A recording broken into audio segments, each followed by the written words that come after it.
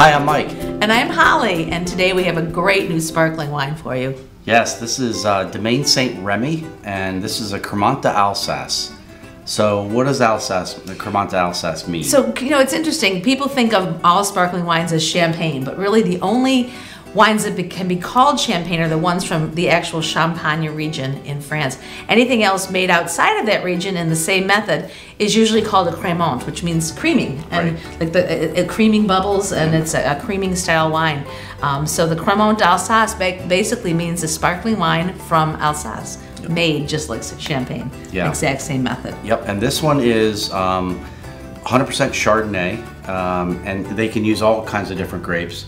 But for this particular one, the Earharts make this, and it's all Chardonnay.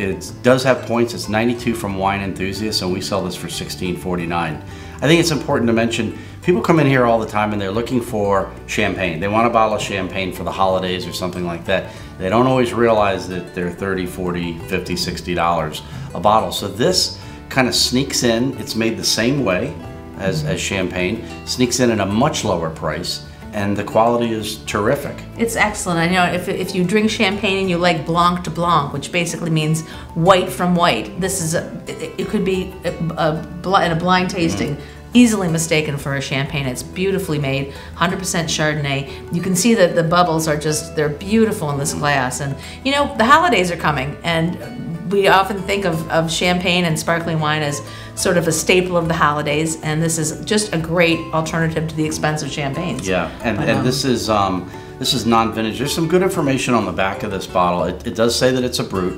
It has Demeter here, which is important because in Alsace they're very green, and this particular bottle is certified by Demeter, organic and biodynamic.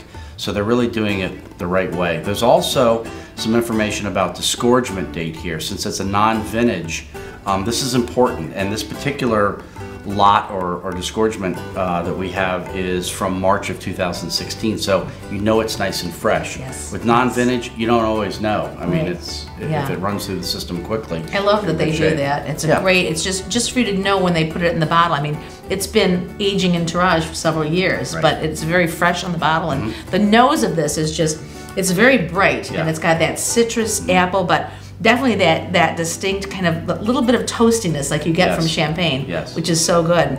Yeah, so as you mentioned, Cremant means creaming. So the bubbles, so for these wines, for me, the bubbles are softer, sometimes a little bit bigger, but they don't really look at this one, but a softer, easier drinking style. And you brought some different glasses, and I know you wanted to touch on that, and I thought that was important because this is actually the first time I've used this type of glass, and you're absolutely right. It drinks much better than the flute because you can get your nose in here. It's amazing, you know, and champagne glasses have gone through quite a history. From the original coupe, that was the wide one that's still used sometimes in party houses, but you don't want a big shallow, you know, dish because all of the effervescence escapes. So along came the flute and the tulip, and these have been used for years, and they still are great glasses, but if you look at it, you really don't have room to get your nose in this glass to appreciate all the aromas. And how many times do you fill these glasses and they overflow because the bubbles come up and go over so quickly? Although they're still used a lot, the Riedel Corporation came out with this new Champagne Veritas from the Veritas collection, and it's almost, you could confuse it for a white wine glass, but it tapers in very quickly, so it holds the aromas in there, and when you pour it, it's not apt to bubble over. It gives you a lot of room to really enjoy. I mean, the aroma of this is just amazing. Yeah, it's amazing what you miss in the flute. Yes, exactly.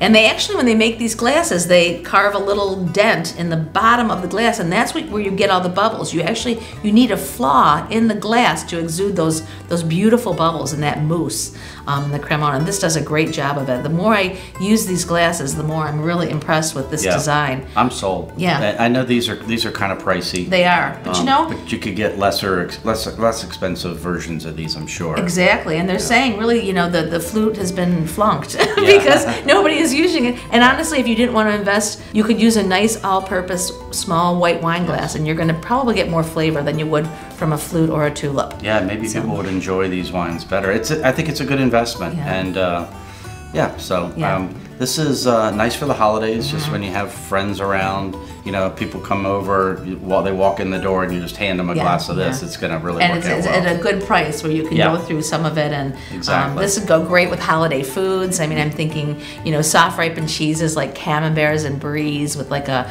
caramelized topping. You could do Christmas brunch, sushi foods, fried foods, great with anything fried, fried mushrooms, fried vegetables, fried calamari, and of course, you know, with the holiday celebrations, New Year's Eve. Yeah. Great wine for New Year's Eve if you don't want to splurge on some hefty champagnes. It's a great alternative. I like it with eggs Benedict. Oh yeah, eggs Benedict, perfect, like for Christmas brunch. Yeah, exactly. Absolutely.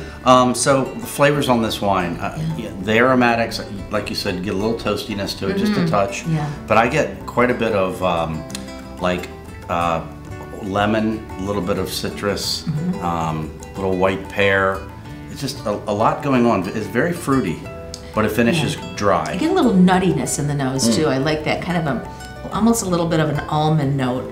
It's very good. Super clean. Easy to drink, refreshing, but elegant. Yeah. This is really a beautiful, as close to champagne as you're going to get, and it's really a beautiful wine. $16.99? $16.49. $16.49. Yeah, so even better. Yeah.